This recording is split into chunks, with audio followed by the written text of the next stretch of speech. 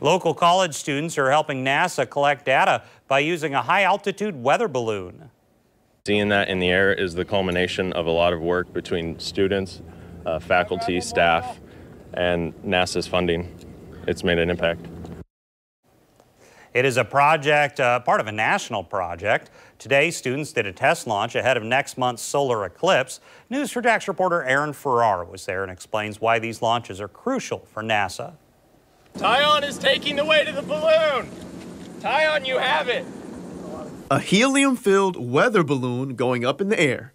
The wind is coming from that direction. These students from UNF and UCF teaming up for the practice launch to help NASA gather some important data.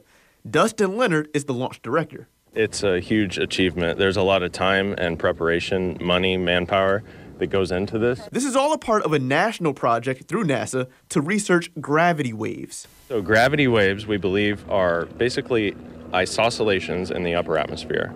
And it's far above where our weather actively happens, but we believe it has drastic impacts on the weather here that we live in. So if we can understand more about gravity waves, where they come from, why they happen, we can tell more about the atmospheric layer that we live in.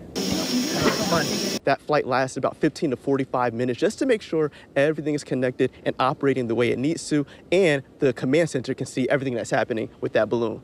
The preparation for this flight included inflating the balloon, rigging the flight line, and controlling the flight's path. The balloon gives the public a live 360 view of what will happen during a solar eclipse.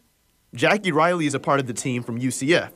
Just a big win. Coming out, you never know what's going to happen. You never know if anything will go wrong. Well, everything went according to plan this time as the team prepares for the real deal on October 14th for the annular solar eclipse where they will launch in Texas.